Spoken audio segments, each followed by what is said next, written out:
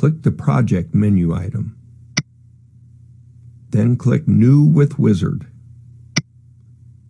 The Project Wizard window opens. Click the appropriate button. In this case, we will arrange drive units offline. Enter the project name, storage location, and any other pertinent information on this screen. Click Next.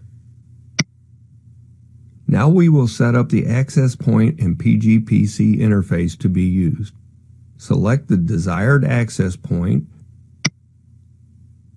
and click the PGPC button. Set up the PGPC interface as needed and click OK. The PGPC interface is set up. Click Next to continue. Now we will define and insert the device into the project. Expand the Type input box to view the available devices. Select the device desired, an S120CU320-2PN in this example.